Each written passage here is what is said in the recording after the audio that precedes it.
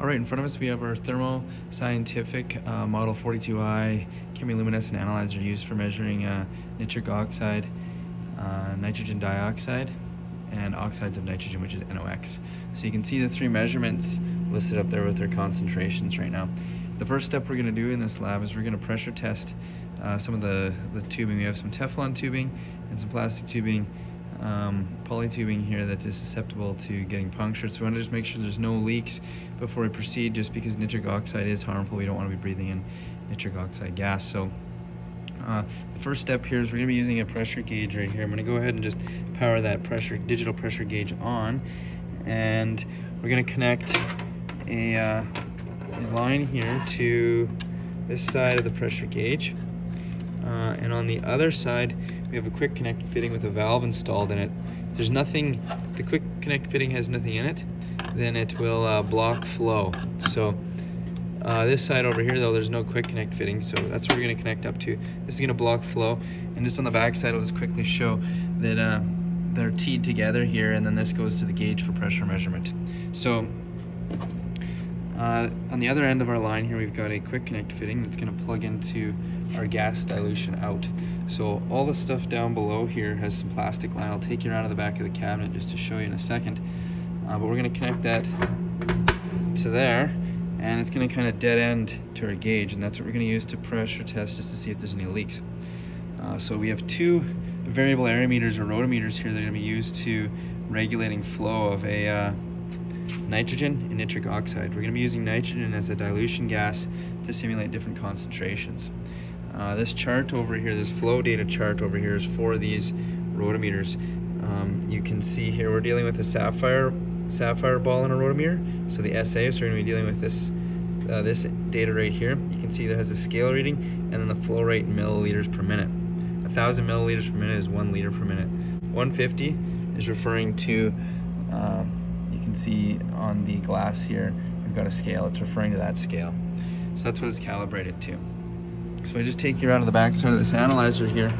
You'll see some of these lines. So this is a plastic line for just the nitrogen, and then a Teflon line over here for our nitric oxide, because nitric oxide will absorb into the poly line. So they flow around to the back side there. You can see our two rotometers back over here, and they discharge out the top here and tee together, and when that tee goes out, that's where we are that's where our pressure gauge is hooked up to. So you're going to be pressure testing all of these lines to make sure that they're not leaking. So the first step here, we're going to make sure that before we bring these on, we just want to shut the valves on the bottom here for controlling flow, so we don't ram the sapphire ball up really quick with a high flow rate. So I'm just going to take you back around to the back side. We're going to use nitrogen, and it's in our bottle right here. This is the nitric oxide over on this side. In the nitrogen bottle here we have our regulator, high pressure regulator. This being the high pressure side, this being the low pressure side of our regulator. This is the adjustment right here. This is the main valve for the cylinder. It's going to allow the gas to come out and flow into our regulator. That's the pressure we're going to see, is the pressure in this valve on this gauge. And then on the discharge side of this regulator, that's what we're going to see here. And then this is another valve on the regulator end on the lower pressure side that will open to allow nitrogen to flow out. So what we want to do is make sure this is backed out all the way. Check to make sure it's backed out all the way. That means when we open this, it's going to discharge nothing out onto this side. We'll just make sure this is shut too. So this should be shut. This should be open all the way, or not open, backed out all the way, so we don't have pressure here. And we'll just open this, and we should see, just open it a slight amount. We should see a large amount of pressure in here. We're close to 2,000 psi. We only need to open this a very small amount, so if there is an emergency, we can quickly shut it to stop the 2,000 psi from leaving the bottle. So just open it a little bit, and then now we'll adjust this regulator here, and we should see our gauge start to climb. We'll take a little bit of an adjustment here. We're going to set it to about 5 psi, so leave it right around there, and we can go ahead and open this. So now we should have 5 psi leaving this line and going over to our nitrogen rotometer right here. So coming out to the bottom here, we've got to open this valve. We should see this little sapphire ball blip up here when we have a little bit of flow into our system. So I'll just open this until that ball hops up. There, it kind of hopped up, so we have nitrogen coming in to pressure everything up. And we'll also open up this side as well because we want to pressure test the whole dilution system. So see here the ball kind of rise up again there. See it kind of jumped up. It's filling up the system. So the valves are open. If you look over here, we have close to 5 psi, of 4.8 psi on the system. And just going to double check to make sure that this is snugged up. It doesn't need to be super tight, just a little snugged up. And then we'll go over here. Now what we're going to do is we're going to shut this valve. And what that's going to do is going to block in all the pressure in these plastic lines. So this will be shut. And we're going to go over here and have a look. And we're going to watch this pressure. We want to watch this pressure for about a minute or two and make sure that it doesn't drop. That's going to indicate that we don't have any leaks in our plastic or Teflon lines. So it looks good. It's not dropping at all. We would want to maybe wait a little bit longer than I'm going to right now. Just want to demonstrate what would happen if we did have a small leak. So just going to slightly crack this line right here. I'm going to open it. Still nothing yet, but if we kind of just wiggle the line there, you can see the pressure's dropping off quite quickly. And then I'll tighten it up hand tight again. Even with hand tight, it's able to hold that 4 or 5 psi. I'll just kind of loosen off again, and you can see it's dropping. So if that happens, that means we have a leak, and we need to figure out where the leak is, if it's not just on this fitting. So now that we're done with our pressure test, we can what we can go ahead and do is we can bleed the rest of the pressure off the line here. Just kind of move this around until it drops to 0. I can pull the fitting right off. And now when we pull this out, there's going to be a valve now that shuts and seals everything in that we just pressure tested. We're going to be using this line right here. This is a Teflon line to connect the gas dilution out to the analyzer sample in. So there's going to be a suction here because there's a pump in this analyzer. You can hear it running right now.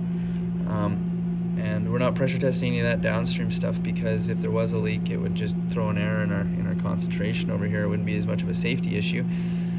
But we're going to connect this from here to here. These both have valves in them, so once we put the quick connect fitting in, it's going to open and we're now going to allow gas to flow through. So the first one that we want to connect to is this one because it's going to have the vacuum and it's going to be pulling gas. So then when we go and connect this one, if there was any pressure, the vacuum should then suck it in. So connect this one, then this one when we're connecting this in. So I'm going to go ahead and connect that. Alright, so we've connected this line here. You can see that the, just want to give it a little tug test just to make sure that they are connected in, but you can see the line's connected. And the next step here, we should make sure that these are fully shut before we bring any gas into the analyzer. So we had these open for the pressure test, so we'll shut both of these. Okay, so what we're going to be doing now is just a quick little demo of how this analyzer does work. We said that we kind of saw the backside here of what was going on with our mixing station here. The gas dilution out is going to come into the analyzer sample in. I'll just take you around on the other side here. You can see this line right here is the analyzer coming in. It's got a filter on the line there to filter out any particulate that may get into the sample. And then it flows up and comes in to this cross right here. And then you can see it goes to the sample port on the back side of the analyzer. There is also a line that connects down and kind of just loops. You can see loops over and back to this side, which is, if I can get you in there, you can see it is the exhaust right there. So when we don't have anything connected, since there is a pump inside of this analyzer, when we don't have a sample connected, it'll just sit there and recirculate between the exhaust and the sample end, so we don't damage the pump.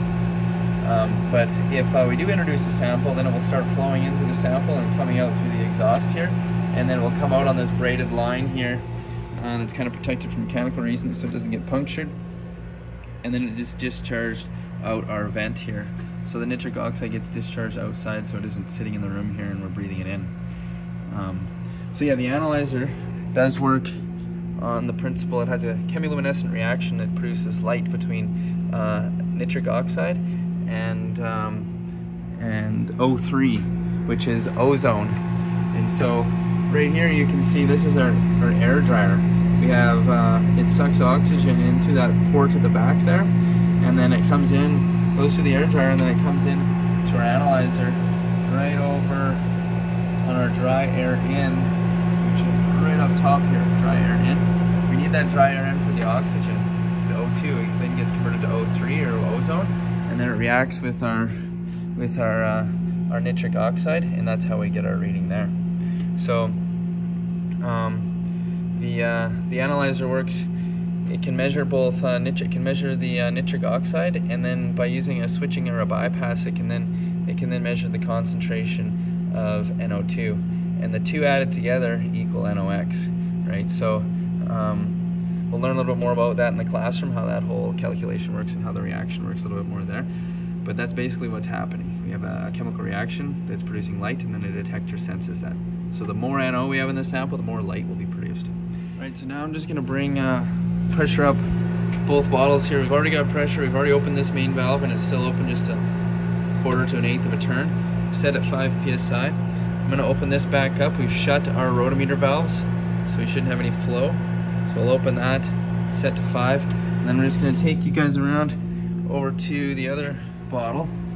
The other bottle has 50.1 ppm. It should be labeled here somewhere. You can see there it says nitric oxide, and it's balanced with nitrogen. So all of the other gas is nitrogen, and there's 50 ppm of nitric oxide in the bottle. So, and actually we need to go around to the other side. Just go back and around to bring it on. So over here you can see we're all at 0, and we should make sure that it's at 0 before we do the pressure test or any of that. All of the gauges on both of these should be at 0 before we do our pressure test. So this is at 0, and we're going to make sure this regulator is backed all the way out. It is. This is shut, and so now I'm just going to give this power cord, give this a little bit of a quarter turn, and it's going to pressure up as well. So you just need to open it enough to see pressure on that gauge, and then we can also pressure this one up to 5 psi as well.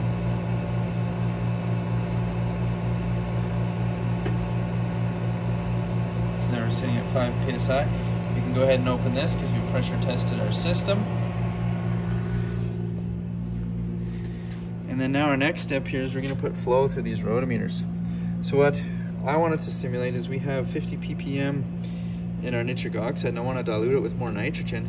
So I want to be able to simulate a concentration of about a quarter of that. So a quarter of that would be about 12.5 ppm nitric oxide. So to do that, we need to have we want to have close to 1,000 milliliters per minute total flow. So that would be if we want to do that, and we want to have our two flow rates. We want to have the one flow rate being a quarter of the other, or a quarter of that, sorry. So we need one of the flow rates, or the calibration gas, which is going to be the nitric oxide. We want it to be at about 250, so set it for 30. So right around 250 or 258 in this case. And the other one we want to be around 750, so the closest to that is going to be about 100 or just a little bit less, so just under 100. So we're going to set the nitrogen to just under 100, and we're going to set the nitric oxide to around 30. So let's go ahead and do that. We'll start off by setting the nitric oxide to about 30. So I'll open this until our scale reads about 30.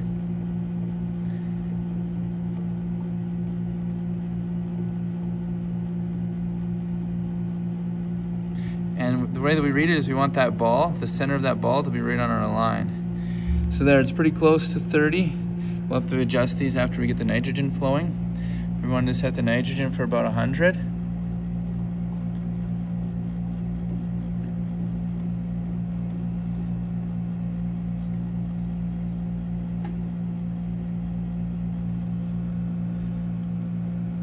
So that's pretty good at 100. And over here we've dropped a bit, so let's just increase this a bit. Pretty finicky.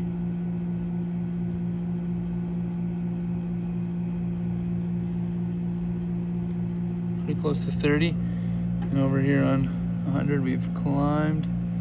So we're gonna have to kind of balance these two. by moving back and forth a few times because one will affect the other. There, they look pretty close there. And now if we look at a reading up here, it might take a little bit to stabilize, but we're pretty close.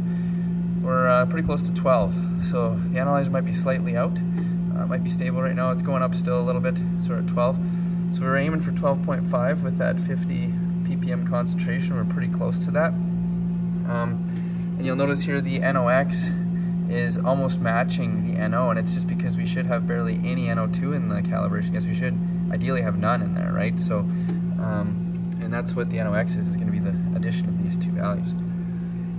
So things are looking pretty good. In the lab, we're going to have you simulate a 25 ppm. So just based on what we did here, you should be able to figure out how to simulate 25 ppm, diluting the 50 ppm to 25 ppm, and then we're going to perform what they call a relative accuracy test, or a RADA test on the analyzer, and then do some calculations. So based on some stuff we did in class. All right, so our next step here is to shut everything down. The first step for doing that is we're going to shut off our calibration gas here. We want flow. We want flow going through both of these so we can bleed off all the pressure. So to do that, the calibration gas or the nitric oxide, we're going to shut off the main valve here first.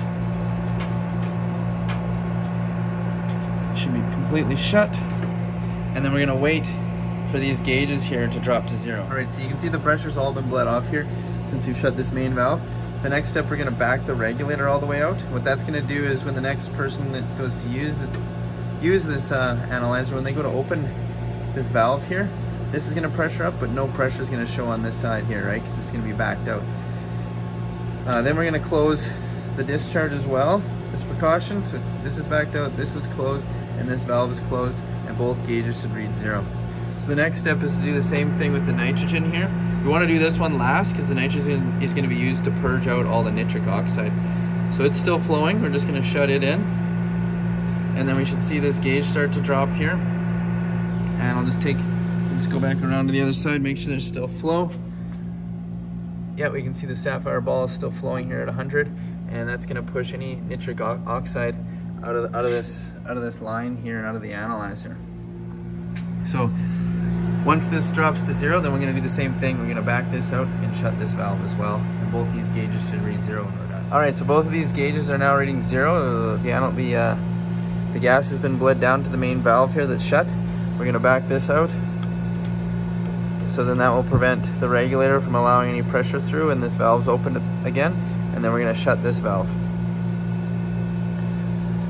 So there, when we're done, it should be 0 pressure on these gauges, and regulator backed out, this valve shut, and the main valve shut, and the same over here as well. And now the analyzer is shut down. The last step is to, we can pull our connection here between the analyzer sample and the gas dilution out.